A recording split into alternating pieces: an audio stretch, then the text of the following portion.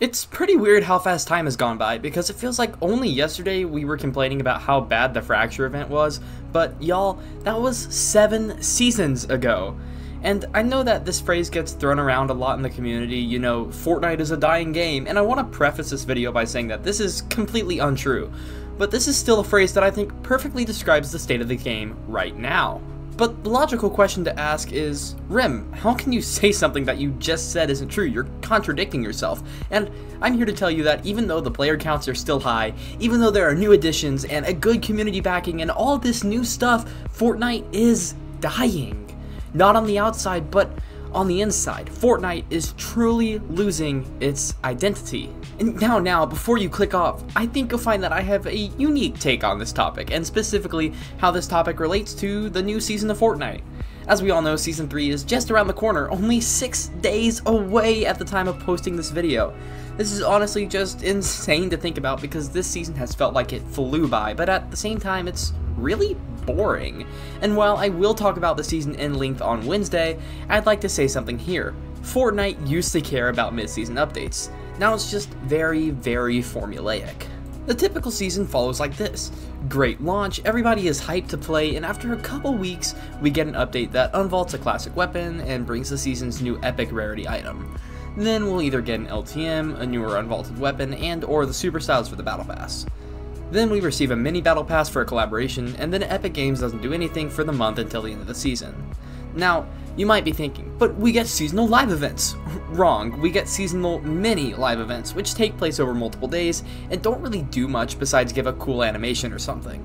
It's a far cry from what we have gotten in the past, and if this is Epic's answer to the outcry about a single event per chapter, I think that they have brutally missed the mark.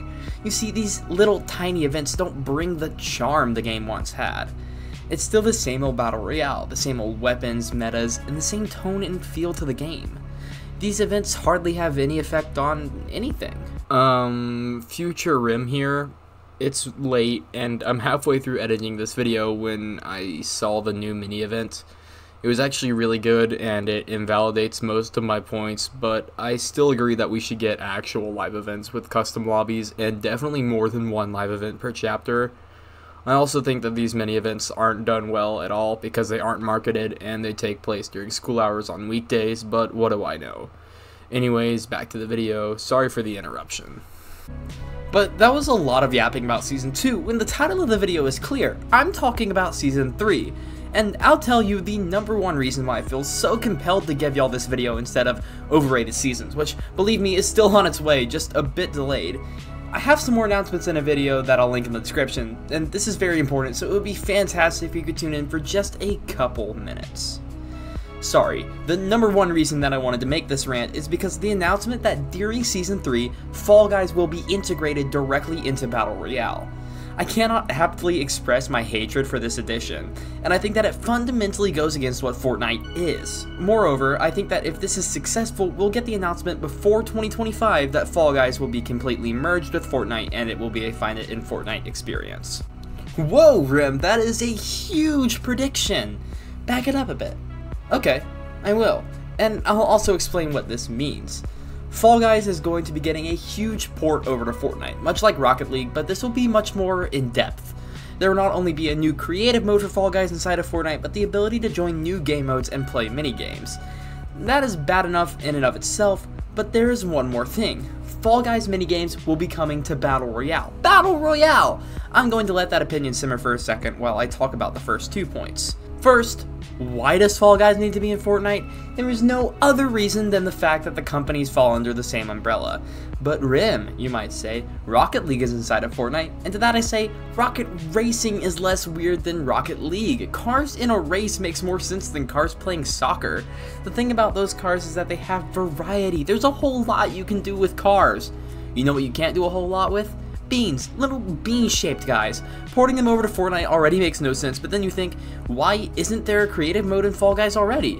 What Epic is doing is locking an essential part of their first game behind Fortnite.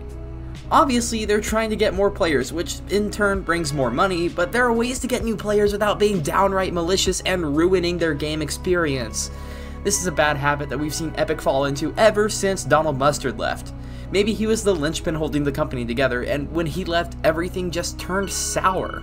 That's not even the biggest problem with this new Fall Guys collaboration. As I mentioned before, there are going to be new Fall Guys minigames that you can play inside Battle Royale to earn loot. Epic claims that this mechanic will work very similar to the Mothership mechanic, but there's one thing that makes me hate this all the more: unoriginality. Epic could have very easily made the same Mothership-like mechanic, but relate it to their new season, which is Apocalypse themed, instead of making the mechanic based around Fall Guys, which arguably could not be further from the theme of next season. This is reflective of a much larger problem with Fortnite's lost identity. Fortnite seemingly cannot do anything original to capture our attention. Every single thing that is either a new mechanic, a new event, or a weapon is most likely collaborated. It's predictable and very easy to see coming. Instead of bringing original ideas to the forefront, Fortnite constantly leans back on other media to carry itself. And while to most of you this doesn't sound like a problem, let's go on a blast from the past. It was Chapter 4 Season 1, and Epic Games had just hit us with the best update in years, the Most Wanted event. This event brought unique bosses and several new exotic weapons that were so unique and creative with their abilities. But Fortnite doesn't do anything like this anymore. Instead, we have seasonal collaboration passes, which are fine I guess, but by no means should they be the main focus of every season. There is another problem with this, and the last thing I will discuss before leaving is the new LEGO Mini Pass. This was great. The event doubled the game's content and gave us great cosmetics like builds and skins, all for a pretty reasonable price. Why is this a problem? Because I played this update, and so did a lot of people. It kind of revived LEGO Fortnite and brought player counts up to a peak of 200,000. Epic Games has definitely noticed this, and have definitely taken it into consideration. You see, if I were Epic, I would see the success of this update and really start pushing it, putting more and more effort into Find It in Fortnite, especially because May the 4th showed that a failure could be turned into a success overnight.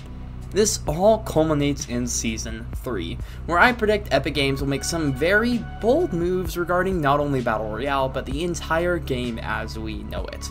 And I think that it will, once and for all, destroy the Fortnite that we once loved and enjoyed. If I could have one word to describe how I feel about this new season, it would be apprehensive. Apprehensive for the future. Apprehensive and worried about where our childhood memories are going.